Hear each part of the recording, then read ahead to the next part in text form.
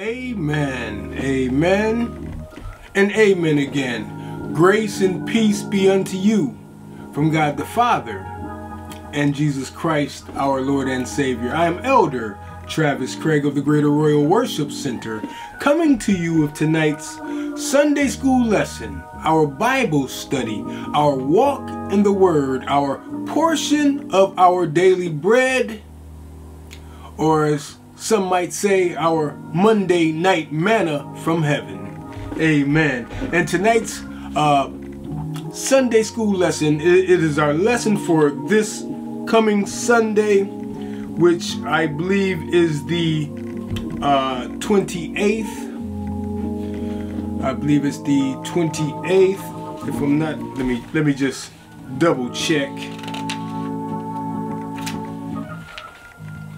Yes, indeed. Sunday, January 28th. And again, we follow the Bible Expositor, we follow the Union Gospel Press Sunday school curriculum. And I teach from the Bible Expositor and the Illuminator, along with the English Standard Version of the Bible, along with the King James Version of the Bible, and study lessons. So again, let me go to the intro as I connect my pages, and I will see you on the other side. Amen. Amen. Grace and peace unto you. Again, God bless you. Mother Blackwell, we see you. God bless you, my babe, my boo, my wife. All right, Sister Sonia. I see you, baby.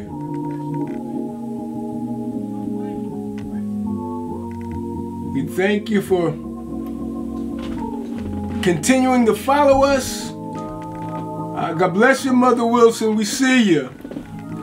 Again, I'm Elder Travis Craig of the Greater Royal Worship Center. I've been on a mini hiatus, I guess, if you will. And this is truly our first Bible study, Sunday school lesson of the new year for myself. So let me start by wishing everyone a happy new year. I know we're a few weeks into the new year, but you know, good things are worth waiting for. And every now and then, as Jesus said, we got to go apart and you know, get into our worship of Him. We have to go and truly seek His guidance, because as Apostle said on yesterday in the service, that you know, truly, you know, the enemy can make you feel as if you're not wanted nor needed. Amen. God bless you, my sister, Evangelist Tara Craig. Blessings unto you. All right, let's get into this lesson. Let's just dive right in. And it's a great lesson, God honoring families. It teaches us about what it is we as God honoring, God fearing, God believing Christians, how we ought to treat one another in reverence of God. And it comes to us from the book or the epistle, the letter of Paul to the churches in Ephesus. And you know, we say churches in Ephesus, that kind of makes it feel kind of distant. But what it is Paul's letter to the believer. Now, and I want us to take that to heart. This is Paul writing to the believer, to them that says, I believe Jesus is Lord, to them that says, I believe God raised Him on the third day. I believe that the sacrifices He did on Calvary's cross, He did for me. That this is Paul writing to the believers. And it comes to us from Ephesians, the 5th chapter, the 21st verse to the 6th chapter and the 4th verse. And I'm going to read from the King James Version. Amen. Blessings, Mother Wilson. She said you are wanted and needed. Amen. Blessings, blessings. I appreciate that and bless God for you.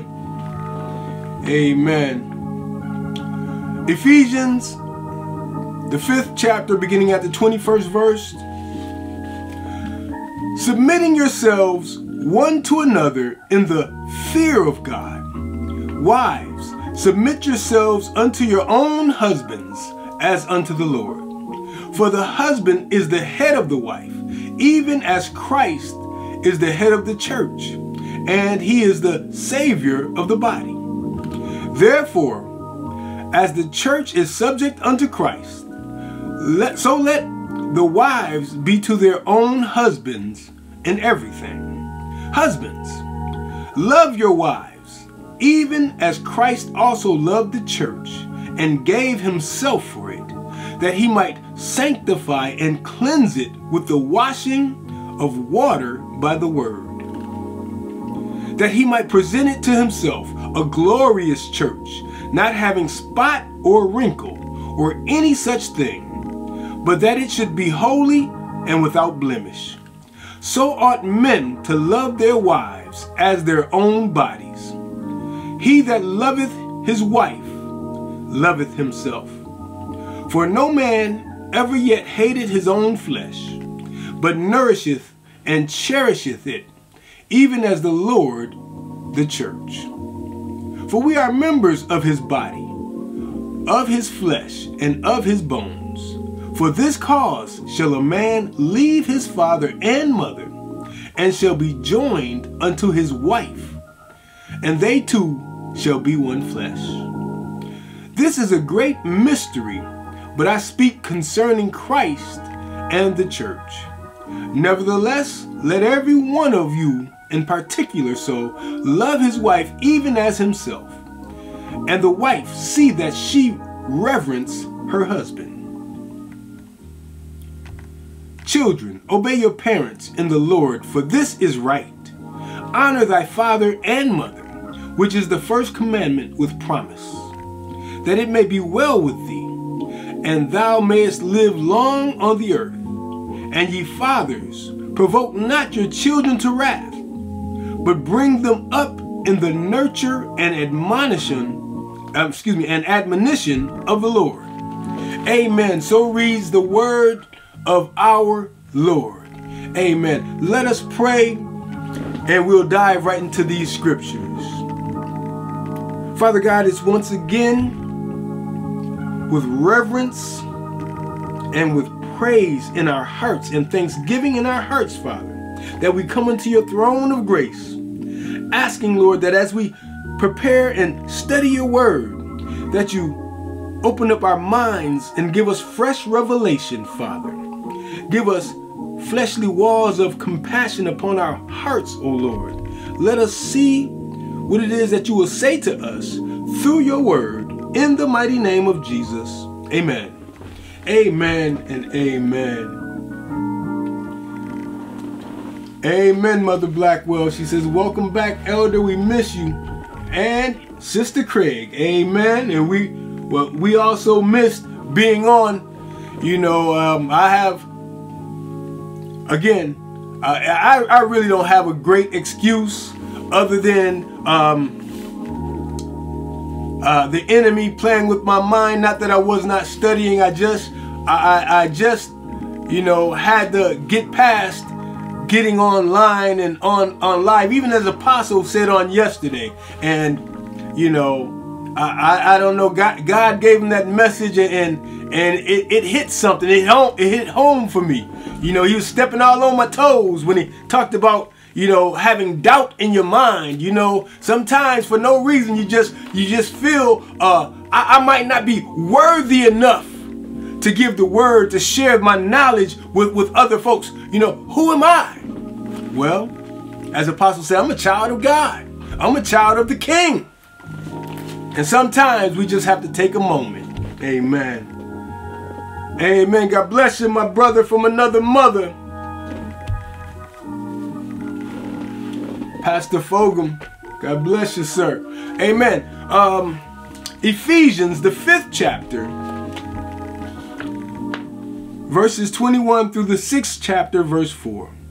Honoring, or God honoring families. Let me read some of this introduction and aim for today, because this is actually a great lesson, because in this lesson we hear that scripture that's often quoted out of context and often given for deceitful means. Wives, obey your husbands. Yeah. Y'all know that one. All right. Well, we're gonna get to that. It says here, today's aim, the fact is to determine what God has said about the correct behavior and attitude of each family member. Our principle is to see that a family that does things according to God's wise design will have more satisfaction and blessing than those who do not. And the application is to see where we have been living and reacting badly in our family's experience, and to begin living God's way. Amen. And that's how we ought to be living God's way. If we do it according to God's plan, we'll have success. And I'm going to read some of this from the English Standard Version, beginning at verse 21. And I like the way they start at verse 21. It says here, I don't have my page marked here in my Bible to the right one, but let me just turn a couple pages to chapter 5.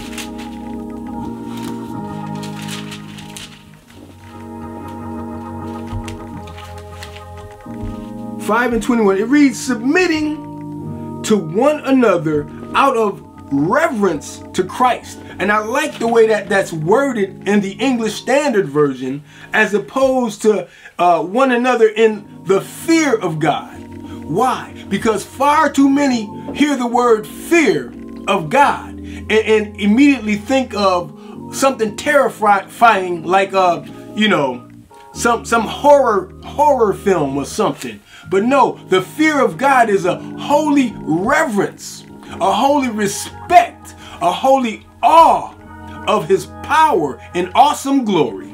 So we start by submitting ourselves one to another in the reverence of God. See, now when you put God in the mix, that removes any impurity, any iniquity, any foul thought that we might have. So now we go from there to verse 22. Wives, submit yourselves unto your own husbands as unto the Lord. Now, we live in a culture now that when we hear the word submit, we've been conditioned to believe that when we say submit, we're saying quote unquote be enslaved, quote unquote do as whatever they say you must do. Not the case. All right, let me see what's going on here. God bless you, missionary Angie.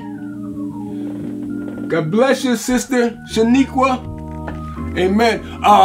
It says, wives, submit yourselves unto your own husbands. And I want us to get the wording here. Let me read it from the English Standard Version. It says, wives, submit to your own husbands as to the Lord. Now, it don't say women submit to man.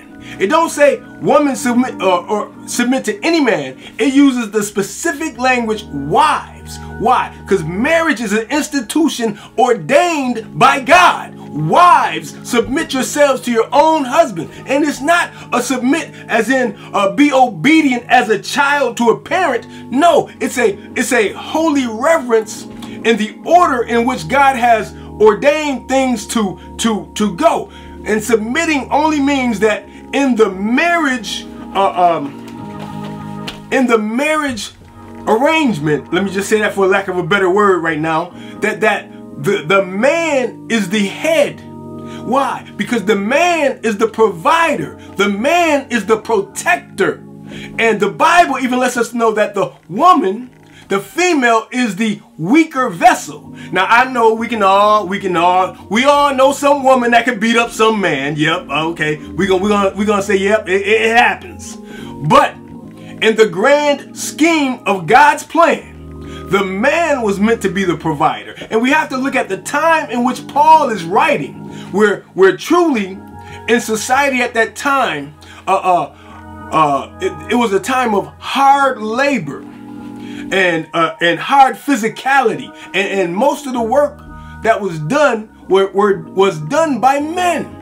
That's why the man was the protector and provider. The woman was the nurturer of the children and the keeper of the household, if you will. Amen. And now, that being said, that does not take, well, that is not for us to take into account that the woman in today's society might make more money than the man. The woman in today's society might be more educated than the man. And that's fine and dandy. But in the marital order of God, the man that you chose, the man that you said I do to, the man that you said I will spend my life with, according to the plan of God, God said, well, he is the head. He is the head. He's in charge. Now, we understand that you know, again, that does not mean whatever he says goes. That does not mean that it's a one-track mind and whatever he says you must do. Because why? The Bible also lets us to know that if he's telling you to do something that's out of God's order, as the disciples said when they told him to stop preaching, they said, I'd rather follow God's order than man's order. You know, and I'm paraphrasing that, but that's so too should the woman, if a man is telling her or leading her in a direction that's contradictory to the will of God. Amen. Amen. Let me just read some of these.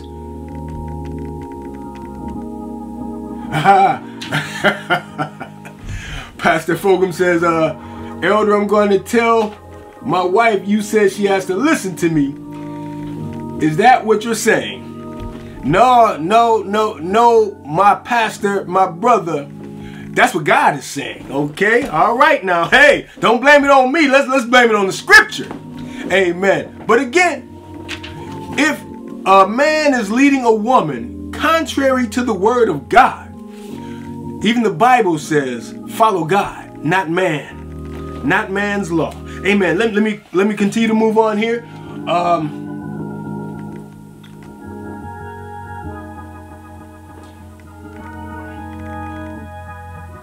Amen.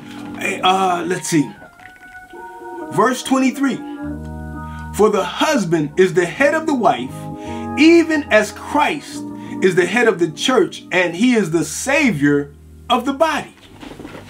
Again, Paul here is writing to believers. And you know what? Let's back up so we can get a better context of where Paul is writing from. When we back up to chapter 1, verses 1 and 2, Paul kind of puts everything in perspective. And it says here,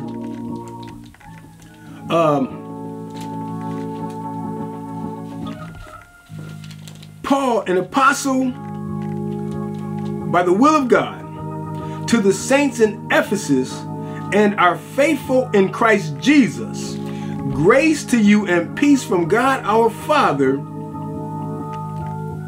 and Lord. Wait a minute, I think I might have...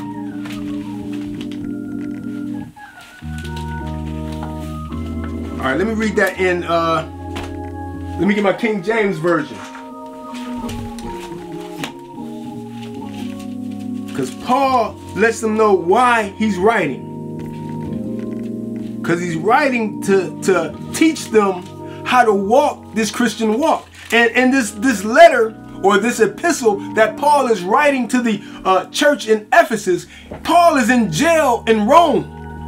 And we can find that in Acts chapter 28. Paul is writing this letter from jail, and yet still telling the Ephesian church. Now we have to understand this Ephesian church was a church mixed of Gentiles and converted Jews. So there was a great mixture, and Paul is trying to teach all of them, number one, to accept one another as God accepts them all. And Paul says here,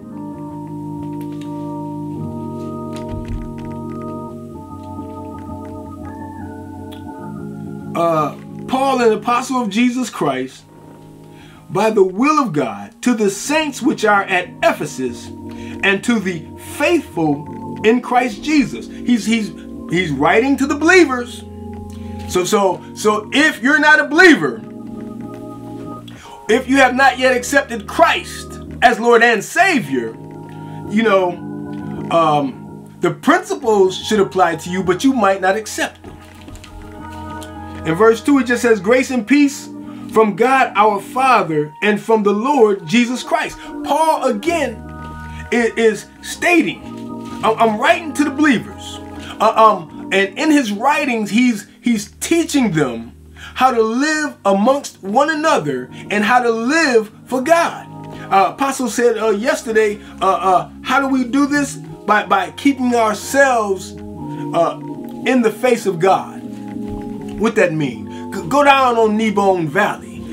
Meditate on your word, on your scriptures. You know, always having your mind on the works of Christ.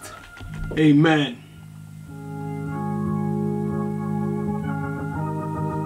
Amen. And as we continue on, it says here, therefore, verse 24, therefore, as the church is subject unto Christ, so let the wives be to their own husbands in everything. And when we, excuse me, as I started and said, we always hear of verse 22, wives, submit yourselves unto your own husbands. And many take it out of context, you know, woman, submit yourself unto the man. You know, that ain't what the scripture says. And they try to make a woman subservient to a man, you know, but they never go as far as to go to verse 23 and 24, where it says, man, you know, husband, love your wives as Christ loved the church.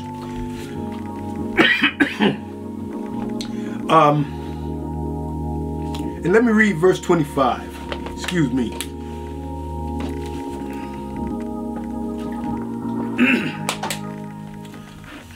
I'm going to read it from the English Standard Version. Verse 25 says, husband, love your wives as Christ loved the church and gave himself up for her. Now, that's a love unto death. A love unto death. Let me read what it says in my study Bible here on verse 25. It says here. Oh, it's in my Schofield study Bible. It says here, Christ's love work for the church is threefold, past, present, and future. For he gave himself to redeem the church. In love, he is sanctifying the church, and for the reward of his sacrifice and labor of love, he will present the church to himself in flawless perfection, one pearl of a great price. Again, if husbands are to love their wives as Christ loved the church is the body of Christ. And we ought to all love our bodies, which means we ought to place an extraordinary love to our wives. And if we as husbands are loving our wives in that manner, for them to be to submit unto us. See, that's pleasing to God. Why? Because that falls in this order. Because it's actually not a woman or a wife submit to your husband, but it's actually a submitting unto one another. Husband is submitting to the wife by protecting, by caring, by preparing, by keeping. You know, so he is providing for the wife in a loving manner. You know, that the two of them might prosper together. Amen. Verse 26, it says that he might sanctify and cleanse it with the washing of water by the word. And again, the washing of water by the word means if we're going to do it God's way, we're first and foremost honoring God, and by submitting to one another, God takes pleasure in that. Why? Because that's the formula that he gave us in order to be prosperous, in order to have a prosperous relationship here on earth. You know, because we all talk about how it's going to be better in glory, but the Bible lets us to know we can have heaven on earth if we do it God's way. Amen. And let me say this, because I'm recording on Facebook Live now, but I'm also recording for YouTube. So if it seems like I'm not looking directly at the cameras, because I have a Facebook camera here and a YouTube camera just slightly above it. So you know, so yeah, I'm not cross-eyed or nothing like that. You know, I'm just trying to look between both cameras, and in an effort to address everyone. Amen. Amen. It says here, verse 26, that he might sanctify and cleanse it with the washing of water by the word. And it's the word that cleanses us, y'all. It's the word that is the truth, y'all. And Jesus says, you know, that he is the word. He is the truth. So if we're honoring one another, and husbands, this to us, if we're honoring our wife or loving our wife as Christ loved the church, that means we ought to be godly. That means we ought to be following in Christ's steps. That means we ought to be trying to have a mind like Christ each and every day. And if we do that, you know, we'll find ourselves prosperous.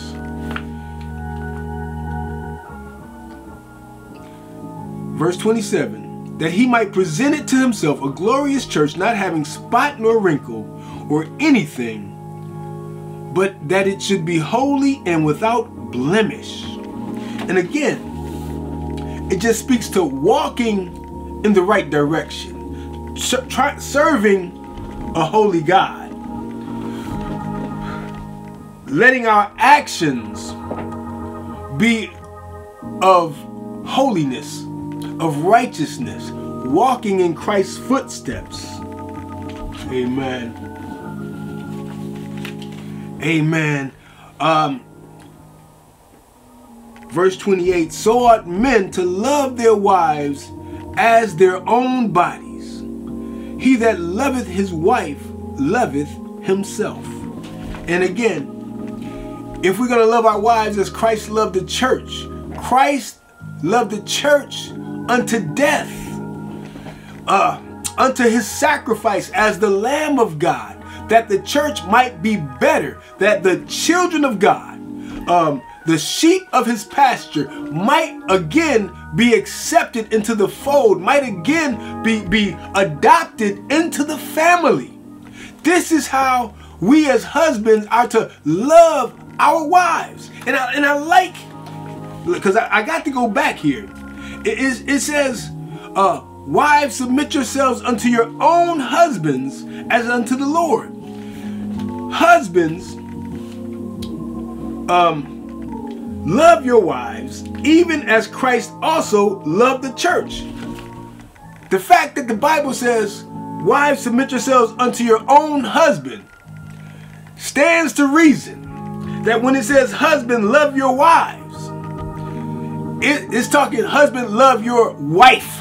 Okay, let's not get it twisted. Not your wife, your bae, your boo, and your side piece. No, it is husband, love your wife. Wives, submit yourselves to your own husband. Your own husband. See, that's letting us to know that this is an exclusive, relationship, an exclusive union under God, that we might become prosperous and pleasing in God's sight. So men ought to love their wives, verse 28, as their own bodies. He that loveth his wife love himself. And and that just goes to speak to those that try to keep themselves happy, or we that try to keep ourselves, I'm sorry, not happy, but spiritually and physically able, if you will. Now, because if we love ourselves, we're going to feed ourselves, not only the natural, but the spiritual. And we're gonna try to make sure we stay centered in God's will, that we might be able to lead others. I mean, if we're going to be a leader, if we're going to be a husband according to God's will, we have to spend time in his presence, that we might be able to lead our wives spiritually, naturally. And listen, I'm not saying that there ought not to be conversations between husbands and wives as to what direction that you want to take the family in, or let me say, which godly direction you want the family to go in. Whether it be something economical, something spiritual, something, you might want to move to a different city. These are conversations that we have. But now, if we respect one another, and we lay things on the table, the man is the head, if you will. But that don't mean because he say, I woke up this morning and feel I need to move. We need to move cross country. Let's go. No.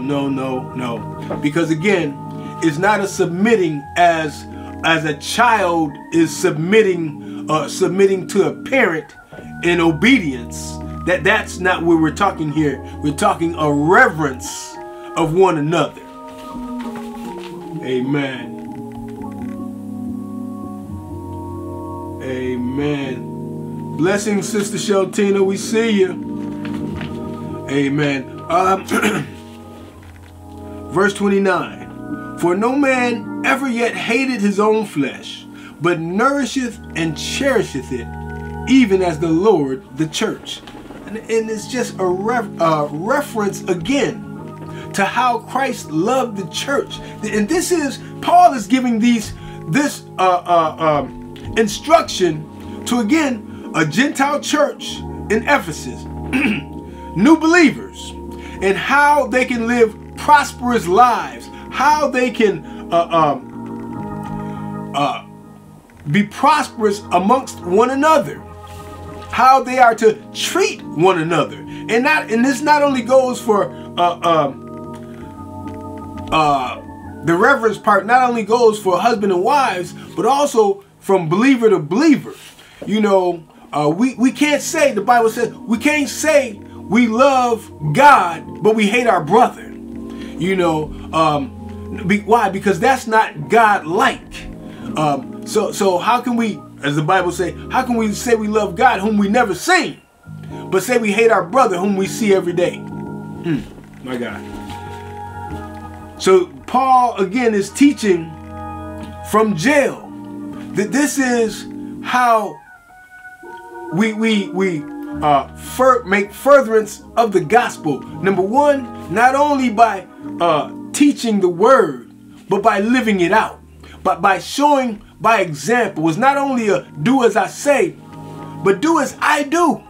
As Paul said, follow me as I follow Christ. Yeah, meaning if my walk gets funny, if I start to stray to the left or the right, no, don't follow me. Continue following Christ. You know, because man has no hell, no heaven that he can put you in. But if you stay centered in Christ's will, stay squarely on the path of righteousness, you too shall have a crown in glory. Come on now. Amen. Amen. Verse 30. For we are members of his body, of his flesh, and of his bones. Again, it's an intimate relationship between the believer and our Savior. By accepting him as Lord and Savior, the Spirit of God, the Holy Spirit, the Bible says it quickeneth, or it awakens in us. And we've all been given the measure of faith. It's how we nurture it, which will determine how much we can grow from it, or grow it into, what we can blossom it into. And that's why, you know, no matter where you are in life, we've all been given the measure of faith. You know, it's not one person got more of it and another person got less of it. No, we've all been given the same measure, but it's on how we nurture it, how we feed the spirit man, how we interact with God, how we treat one another, which decides how the spirit in us will mature, how the spirit in us will grow. If we're doing all that we can for God, all that we can, and trying to do even the more, God will allow us or bless us that we might grow in faith and in the knowledge of our Lord and Savior, Jesus Christ. Amen. He says here in verse 31, for this cause shall a man leave his father and mother, and shall be joined unto his wife, and they two shall be one flesh. Okay, now, Paul is teaching that when you take a wife, well, the Bible says, he that findeth a wife findeth a good thing and the favor of God. Paul is teaching, when you take a wife, you're now taking on as God took the rib from Adam and created Eve, you're taking on the one that walketh with you, the one that's not that walks behind you, but walks beside you, a helpmeet. Yeah. Where God ordained this thing, and God says, I'm pleased with that. I'm pleased with that. God now looks at the family unit as one. Oh my God. It says here, this is a great mystery, but I speak concerning Christ and the church. And again, Paul is making the analogy that the marriage, the union between a man and a woman, is like the union between Christ and his church.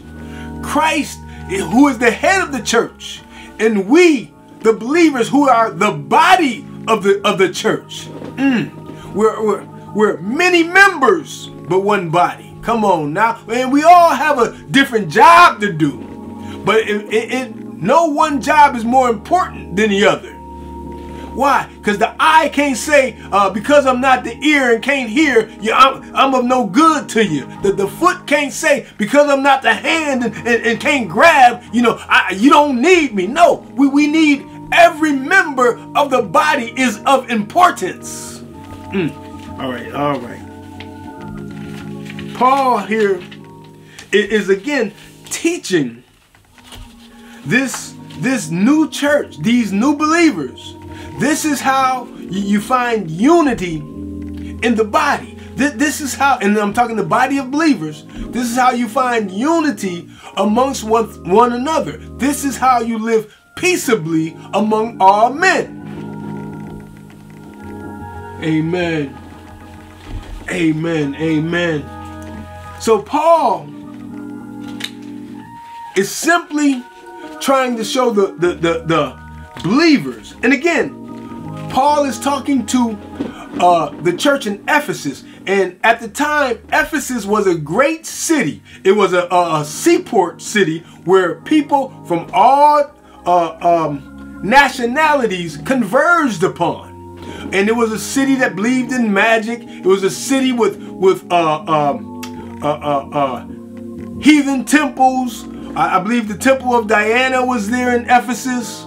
I can't call any others offhand, but it was a city of many religions, a city that believed in many gods in its day. And Paul is saying, but the God Almighty, this is what He has chosen. This is what He has ordained for you as believers to do. And again, that's why he said, I'm talking to the believers.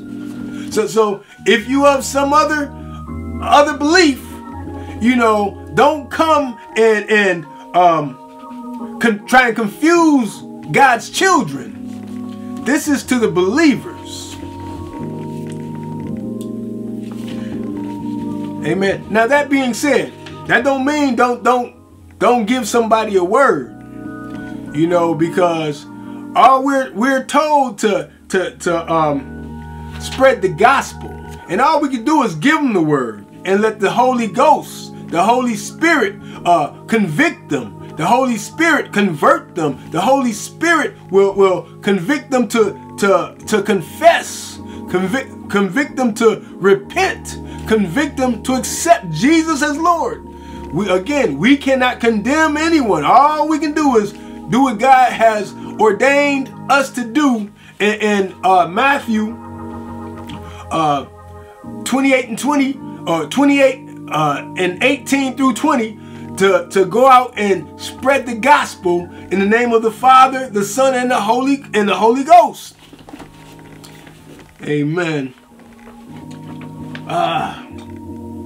Let's see. Amen. All right, we're looking good on time here.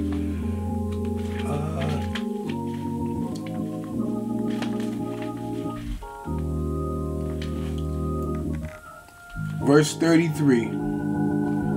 Nevertheless, let every one of you in particular so love his wife even as himself, and the wife see that she reverence her husband.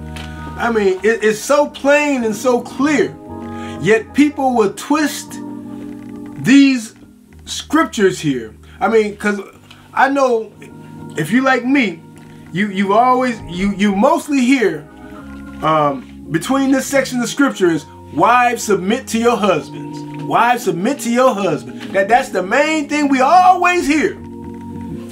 But we hardly hear. Nevertheless, let every one of you in particular love his wife even as himself. When you read these portion of scripture in its totality, there is no way you can take from it that the woman should be subservient to the man.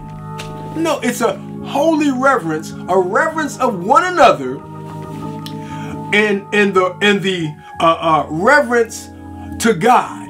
And God looks down on that, and He has pleasure in it. It pleases God that by doing that we're honoring God. See, this is why this is a God honoring families. This is how the family unit itself honors God. So I remember back in the day when I was coming up, where church wasn't if you want to go, you go. No, church was if you're under this roof, come Sunday, you in church. If mama and daddy didn't go, guess what? Y'all kids, y'all going. Yeah. It wasn't I stayed out late last night. I'm gonna sleep in late. No, you're not. Oh, my stomach don't hurt. I can't. My stomach hurt. I can't go to church. Okay. Well, after church, you can't go outside and play neither, cause your stomach hurt. You know. Yeah. It wasn't a choice. It was a rule of the house. Yeah. Everybody going to church on Sunday. And if somebody came to visit, guess what? When the household went to church, they either went to church with them or went home. Because they was not going to stay at the house when the family was going to church. My God. Amen. It says here, verse 33. Nope, let me go. Chapter 6, verse 1. Now we go from the husband and wives, how they should treat one another, to how the children should be treated, and how the parents should respect their children. And again, well, excuse me, let me read the verse, because it says here, chapter 6, verse 1, children, obey your parents in the Lord, for this is right. And then it tells us why. Honor thy father and mother, which is the first commandment with promise, that it may be well with thee, that thou mayest live long on the earth. Let that sink in for a minute. Children, honor thy father and mother. We are to honor as children. Honor your father and your mother. For this is the first commandment with promise. What's the promise? The promise is that your days may be long. And I know all of us can think of an example of a disobedient child, that a wayward child from our past, maybe even our present, that because of what they've done, being disrespectful, being disobedient, they lost their lives. And I'm just gonna be real with you. You know, I know from personal experience, you know, people, kids, you know, and I'm gonna say kids, but you know, 14 to 18, heck, even to 21. If their mind is not matured, you know, yeah, they might have a body of an adult, but their mind is still of a child.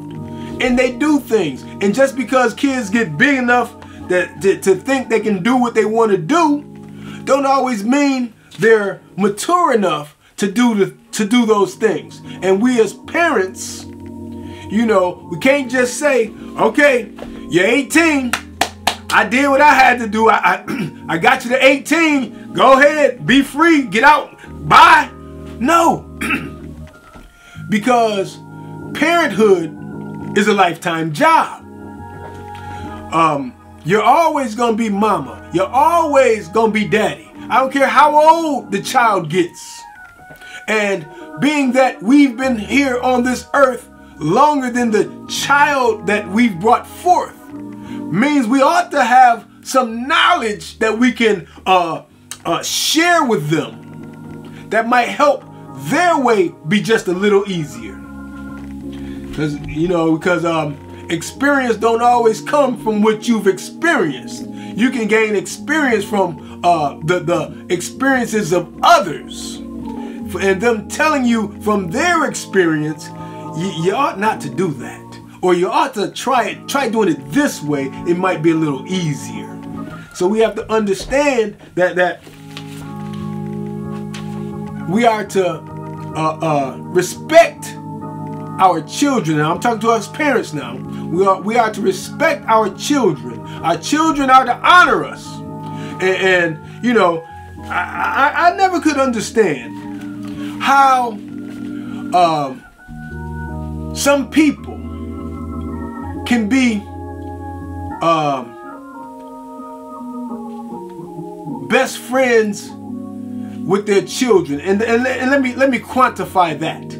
Not that you just have a good relationship with your child, because that's what we all aim for, but best friends as in homies, as in girls, as in, you know, we hanging out, we gonna drink this drink together, we gonna smoke this smoke together, you know, hey, what's up, you my dog, yeah, go do what you, no, because I'm always gonna be parent to my children, and I wouldn't even feel right hanging out with my child as I did with one of my homeboys growing up, or one of the, hanging out with my daughters, you know, as if she was a friend of mine when I was coming up. You know, I would not even feel right in that type of situation. And according to the word, that ought not be.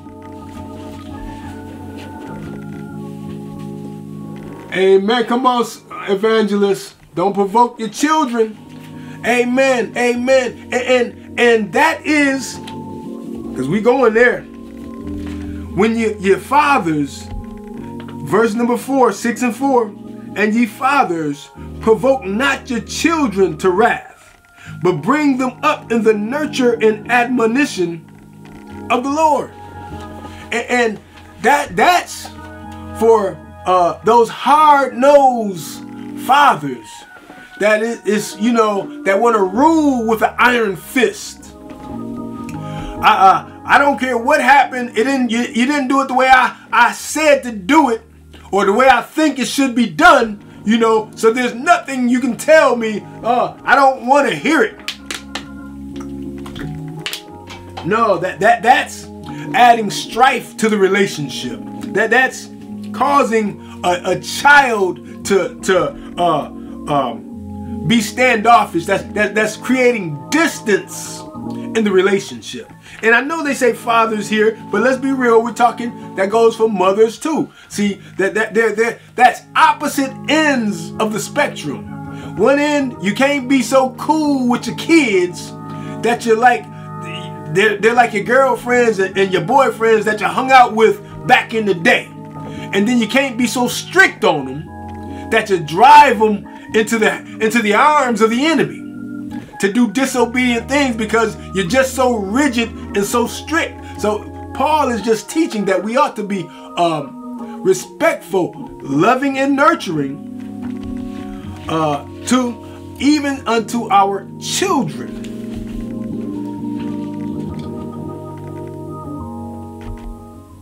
Amen, amen, amen. And that is a two-way street. Yes, Sister Sheltina. Mothers do it, fathers do it, you know. But we have to be mindful, because if we're going to be pleasing in the sight of God, we have to take into account His word and know that there is a median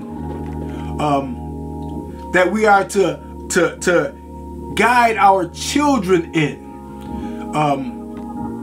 Nope, we don't allow them to disrespect us. Nope, we don't allow them to go against the rules that we set of the house. But also, when they do something a little differently than we did it, you know, if it's not against God's rules, if it's not against our rules, which should be godly rules, then we should not be so rigid that we try to break their spirit or beat them into submission mentally or physically.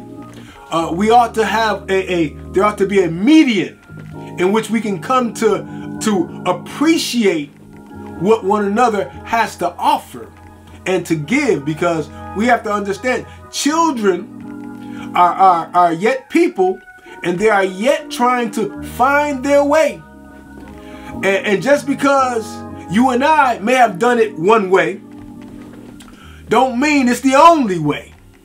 So we have to be mindful and understanding when our children come to us with a plan on how they want to do some things. You know, we can't just dash their dreams and hopes because it didn't work for us. We can't just dash their dreams and hopes because we can't imagine it being done that way. But we can too give them some wisdom. You know, I have an uncle that I remember back in the day, I would take a business plan to him. I say, man, I think I want to do this, that, and thus and thus. And he would always hit me with some questions. Well, what you gonna do if this happens? How you gonna do it if that happens? Well, what if this happens? What you gonna do? And he said to me, well, I'm just giving you some life examples that if it could go this way, you are not so rigid in your plan as to only have one plan of action, but you have to have a contingency for when the thing you're trying to do don't go the way that you're planning for it to go. You have to have a contingency to maybe take a left turn, take a right turn, veer from the original plan that you had and see how you can make it work, as opposed to crumbling in defeat.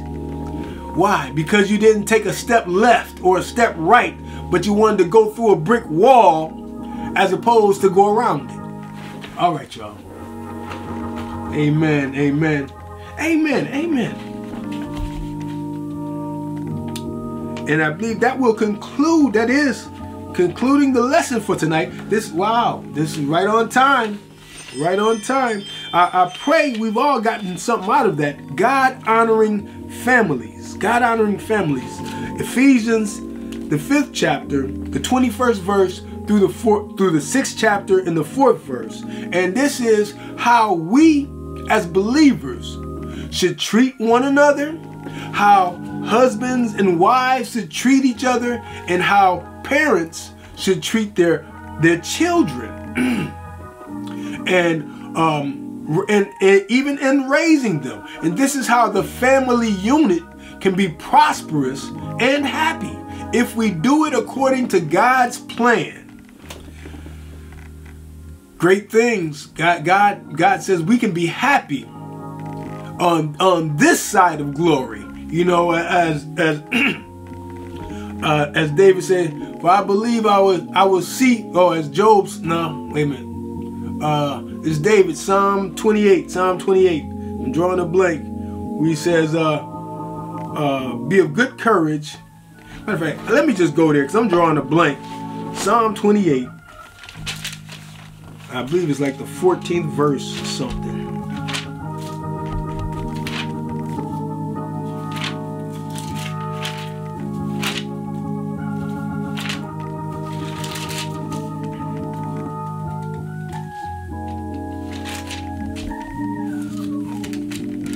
Psalm 27, I'm sorry.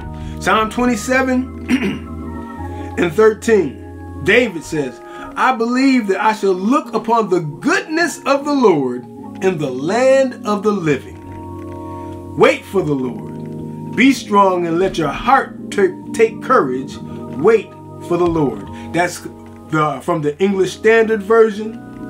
Let me read it from the King James Version, because I know many of us are so used to the King James Version that we don't know of any other versions, so, or don't sound correct in any other version. We're at Psalm 28.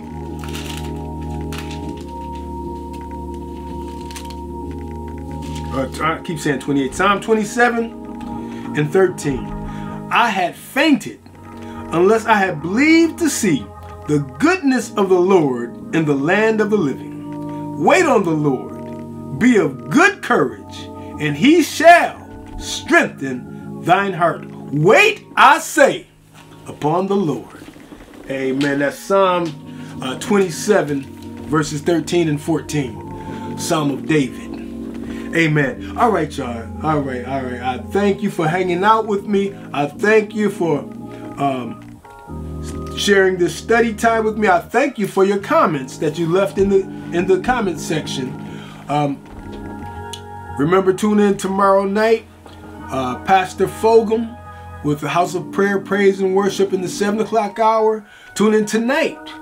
Sister Tyra, Evangelist Tyra, is on, and I'm not sure of exactly what time because I'm usually fast asleep or nodding on the couch or something. But tune in to Evangelist Tyra this evening, and every evening she's on. I catch her on YouTube. I believe one of them is Tiny Talks with Tyra. Evangelist, if you're still in the chat room, put it in the chat room. You know, we got tune in, support one another, because there'll be some good gems. You know, some good gems that we can take and carry along with us. And when the time is right, the Holy Spirit will bring it back to our remembrance. Amen. All right, y'all. I'm not going to prolong the hour. Let us close in prayer. Again, thank you all for your words of encouragement. Thank you all for joining with me. Father God, once again,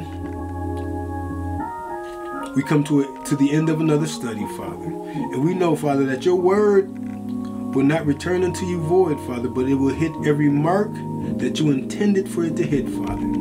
Father, let it be a light to our feet and a lamp into our pathways, Father, that will help us to walk uprightly in your spirit and in your word, oh God. Father, send your angels down to touch those that have infirmity in their bodies, Father. Touch those that have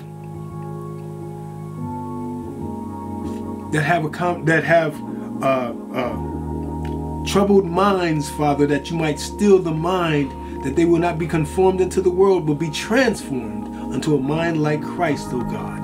Stir up the spirit of those, Father, that may have strayed from you, Father, and they that know you not in the pardon of their sins, Father. Touch them, Lord, that they too might ask, what must I do to be saved? In the mighty name of Jesus, Lord, we thank you, and amen. Amen. All right, y'all. Good night. Until the next time, may God bless you, and may heaven smile upon you. Good night.